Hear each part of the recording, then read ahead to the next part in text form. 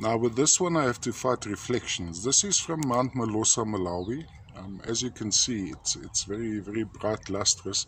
There's a little agerine crystal included inside the quartz. Let's have a closer look at that. Running in, there's the tip coming out on that side. A little bit of agerine over there. Matrix of feldspar, so the beige material you see here would be the feldspar.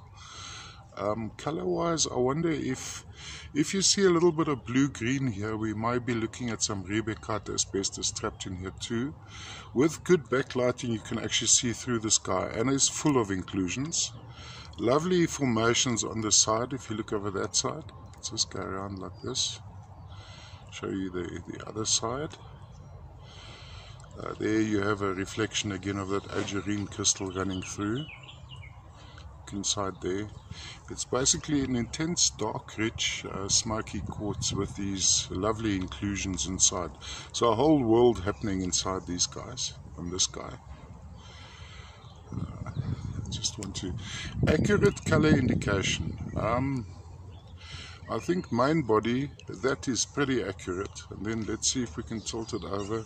That again is pretty accurate in a color, from a color point of view. Look at my reflection of my finger on that face. Just take it up a little bit. And that's all from Mount Malosa in Malawi, Zomba Plateau in Mount Malosa, Malawi. Smoky quartz, agerine and feldspar.